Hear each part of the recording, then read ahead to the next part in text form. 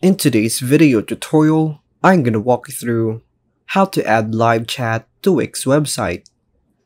To begin, start by clicking on Edit Site, and then selecting Add Elements.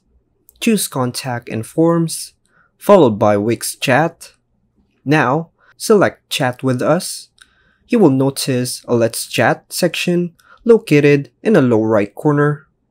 Click on it and then proceed to the Settings option. Under the Display tab, you can determine the placement of the chat on the page. We highly recommend placing it on the right side. You can also customize how the messages are displayed and control the chat's visibility. Moving on the Design section, you have the option to modify the Minimize Chat, Background, Messages, Header Design, and Border Design. For the Minimize Chat, you can choose the layout, background, text, and icon, as well as display the chat icon. In the background design settings, you can change the background color and enable background patterns, make adjustments, and alter the send icon color. You also have the ability to customize the message design, both for messages sent by you and message from others. Additionally, under the header design, you can choose to display a logo, change the background color, and customize the text font and color.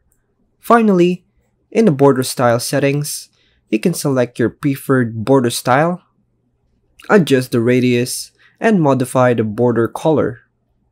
Now, let's move on to the text section where you can choose your desired font and make any necessary changes.